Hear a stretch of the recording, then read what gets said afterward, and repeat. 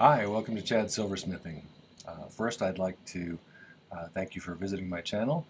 If you wouldn't mind, hit the like button before you leave, and if you like the content here, consider subscribing.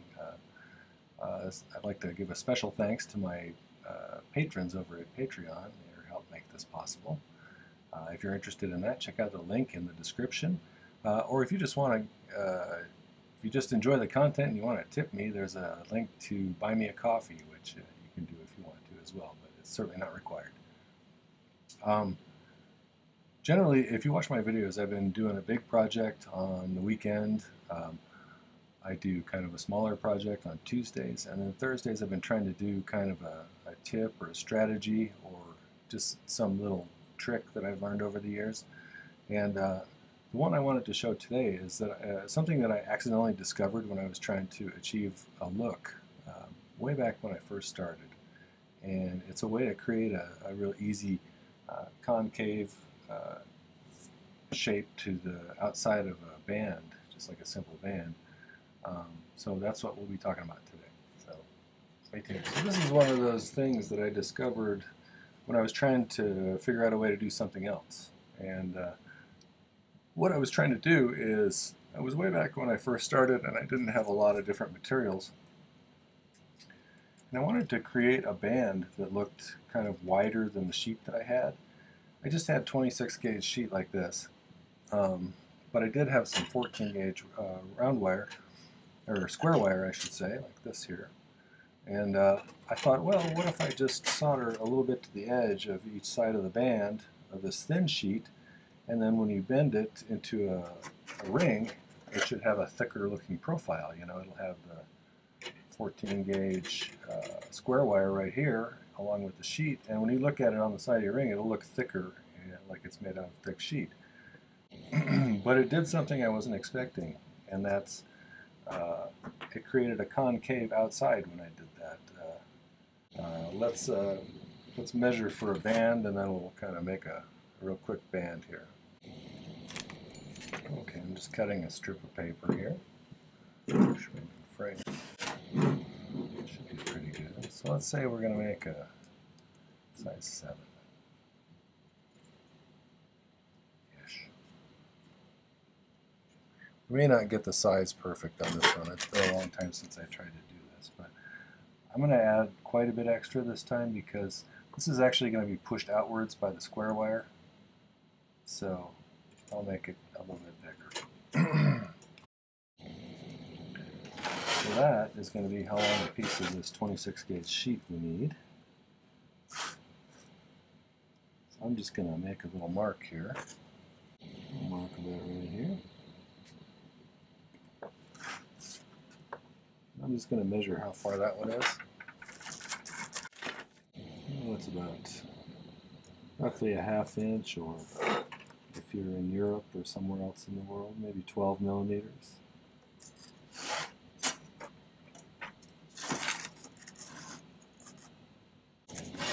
My second grade teacher insisted that we were switching to the metric system back in 1974, I think. I'm still waiting.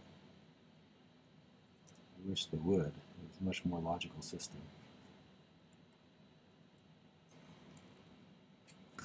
Okay, so I scribed out a little,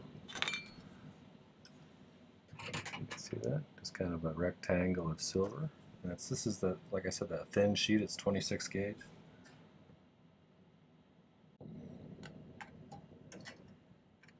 I found a little piece of scrap 14 laying on the table, so I'll use this one for the edge on this side.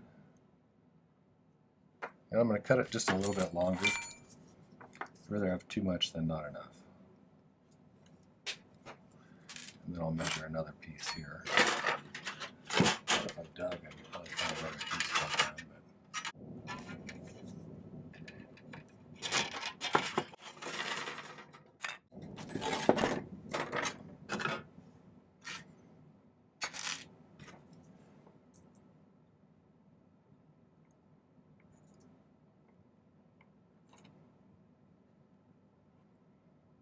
I always find these wide-nosed pliers great for straightening wire if you're new to this. They don't ding up the metal quite as much especially if you use them just to hold the wire and you use your fingers to manipulate the wire itself, and just use the pliers for leverage. So I think I understand why the square wire on the edge of the sheet does what it does when we solder it on there and make it into a circle. And it has to do with the fact that square wire, and if you've watched some of my other videos, I've talked about this before. When you go to bend square wire, you're trying to, let's say I'm bending it this way. You're stretching out the backside here and you're compressing the inside here wherever you're bending it. So whenever you do that, it tries to find an easier way to turn because that's a really hard way to bend it. So it tends to sort of torque sideways and you get kind of a twist kind of thing going on. And I think that has to do with why this happens. I'm not a physicist, so don't quote me on that, but if you are a physicist, maybe you can confirm or disprove my theory for science. I'm just trying to make this a little straighter. Sometimes my line scribing isn't as straight as I would like. If you're a first timer here, you should check out some of my other videos. I've recently passed 100 videos on the site, on the YouTube channel. And I think there's a lot of valuable, useful information, especially if you're first learning this kind of stuff. And there's some good projects for people who also have some experience, I think, and maybe just need some inspiration. Nothing wrong with getting a little inspiration somewhere. Okay, so in order to prevent having a lot of sloppiness on the solder here, I'm going to pre-melt some solder onto these wires. It's called sweat soldering, and then we'll just plop them right there and we'll heat it to the point where it flows again. And then it should stick to the piece of sheet. Square wire, you get it straight in one dimension, then you flip it 90 degrees and it's not even close to straight. So it's kind of a dance back and forth. Try to find a flattish spot here. I use, if you've never visited my channel before, I use pretty much exclusively hard silver solder. The flux I use is Mighty Flux from Rio Grande. I just tell people that because I get those questions a lot.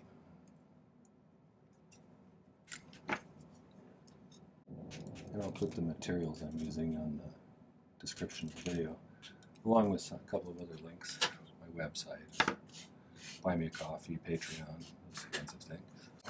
Okay.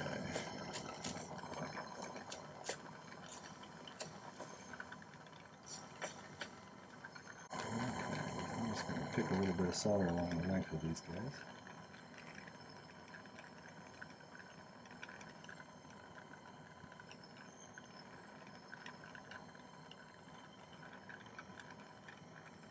Oopsie. Yeah, that's all right.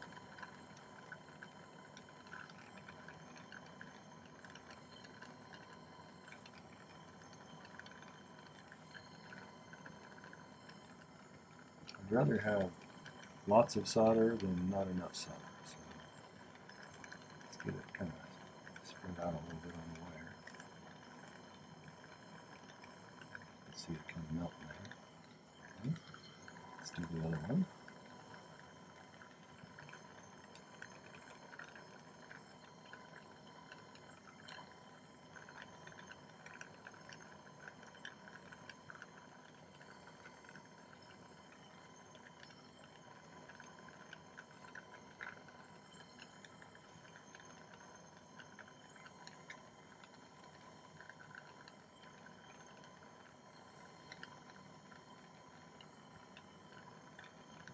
So now comes the, see if I'm steady tonight or not.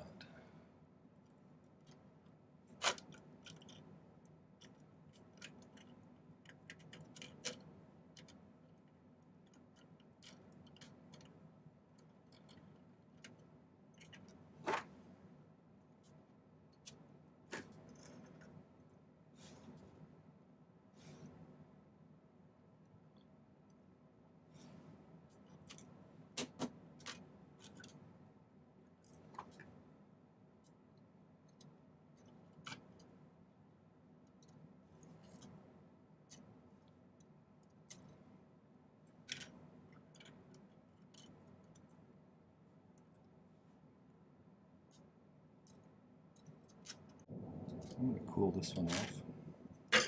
It's got a little bit of a warp to it, so it's having trouble sitting on top of that solder. And so I'm going to go ahead and quench it for a second. I'll reflux it then after I get it straightened out. So what I'll do is when I spray some flux on here and then I dry the flux, probably going to try and use the gooiness of the flux to kind of tilt this up so it's sitting the way I want it to. Hopefully that'll work. If not, we'll try another tactic.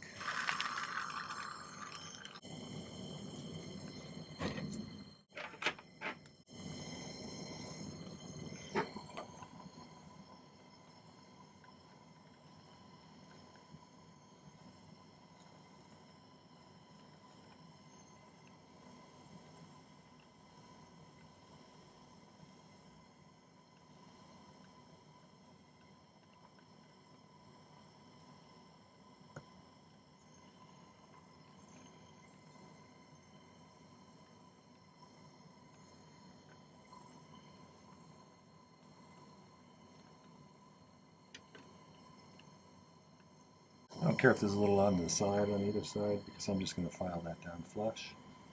So let's go ahead and heat this. Most of the mass is in the two wires probably, so the hard part is getting the sheet up to temperature. The wires are being on top. Actually, what I should say is the wires being on top with the most mass will be easy to heat because they're right up top.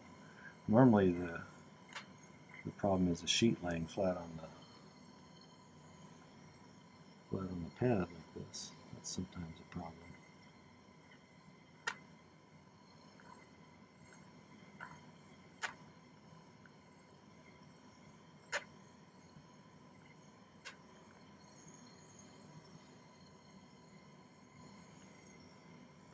Okay.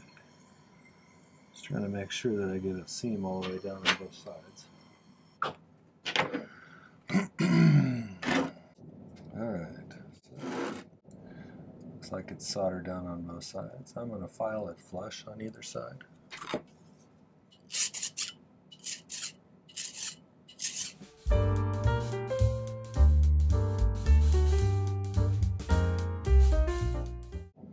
That's probably good enough. You can kind of see, that's kind of, you know, I was trying to make it look like a thicker ring, like that from the edge. Make it look more, I don't know, masculine or something, because I was trying to come up with ways to make men's rings, I think. And so let's see what happens when I make this into a circle. But now it depends on which way I have the square wires. So the first way I'm going to do it is we'll go around with the square wires on the inside. Let's see what happens. Got to snip off these ends here. File those down too.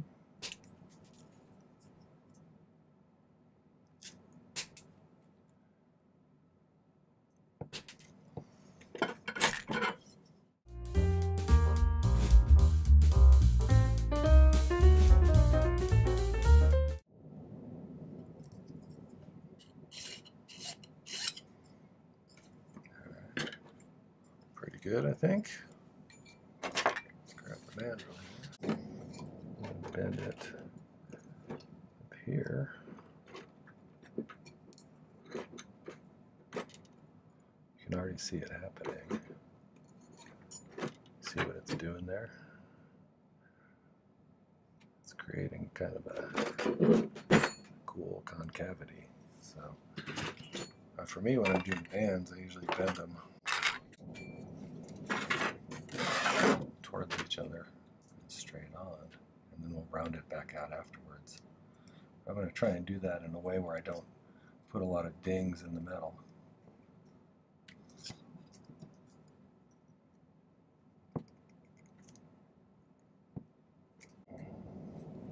At this point I probably would pull it apart just a little bit.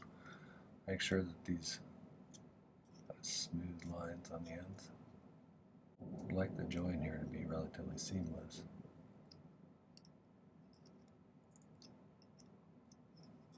Just like when I make a band, I need to push these a little bit past where they need to go.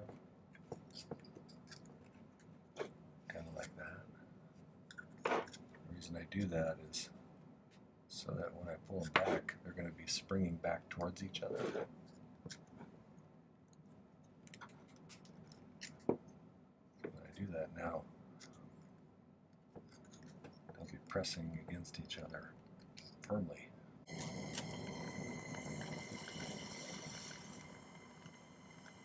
I'm going to tip it over here and get a little flux on the outside edge.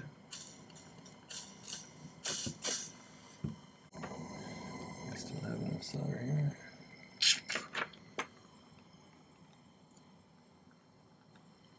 I may need to cut some more.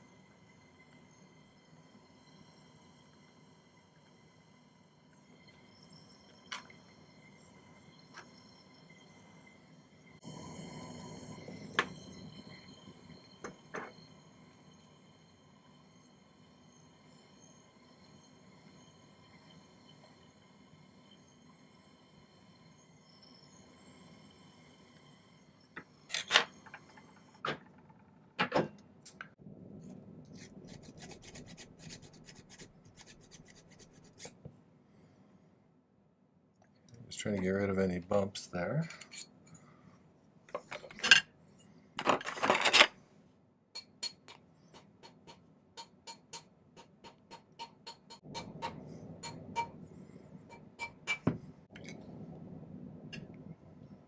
Okay, so you can see how it's kind of come out relatively concave like that. Let's see if I can get a little closer. It does. So I'm going to do a little cleanup with the file, and we'll see what we end up with. It's a little bit uneven and stuff, so I need to work on that a little bit, and then I'll pickle it and we'll take a look at it. Alright, did a bit of cleanup with the Dremel and with the file and everything, and I think I got it shaped pretty well. So the next thing that I'm going to do is I'm going to heat it up just a bit and throw it in my pickle jar, let it pickle for a bit, and then I'll polish it up and show you what it looks like.